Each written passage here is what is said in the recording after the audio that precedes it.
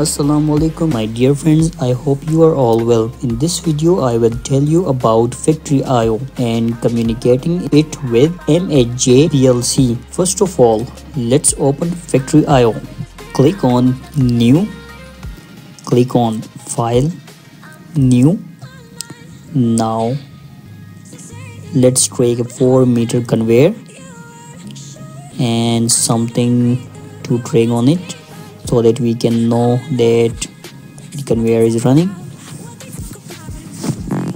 Now click V and drag it upwards.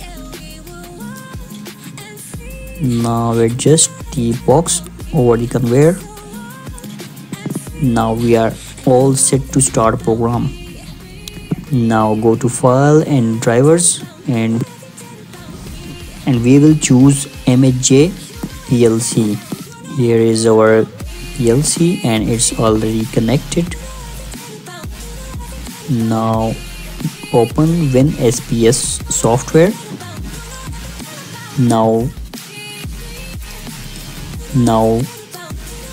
click on create a new solution, give it a name.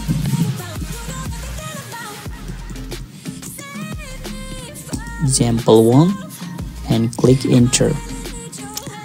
Now click on OB1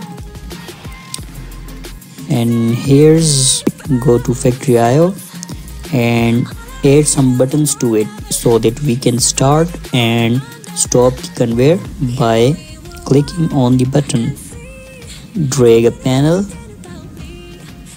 and add 2 buttons, a start button and a stop button.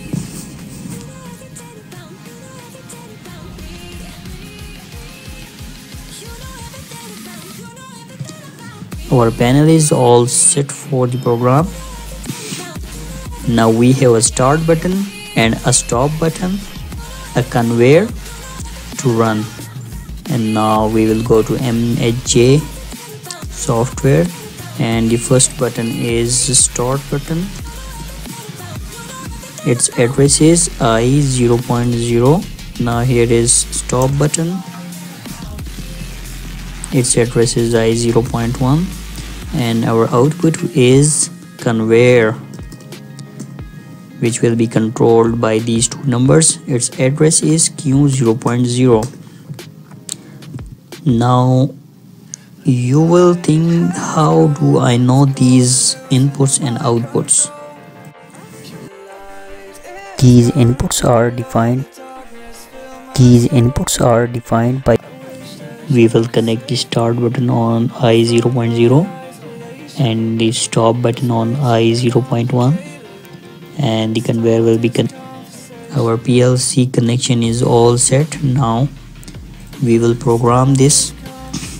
First of all, we will add a normally closed contact.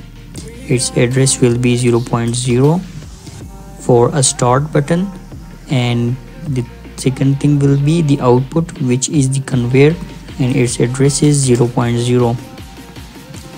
Now let's check the program, synchronize it and run it from here. Now run it from here and click on the button. As we leave the button, it will stop the conveyor. As we click on the button, it will start the conveyor. So now what we have to do is we have to start the conveyor by just clicking the button only once. The conveyor should continue until I click on the stop button. So first of all, let's do this. We will add another branch here. Click by clicking on here on this button and now click on the normally closed contact and give it an address of Q0.0, which is the address of the conveyor. We loop the output with the input buttons so that our conveyor keeps continue until we stop it.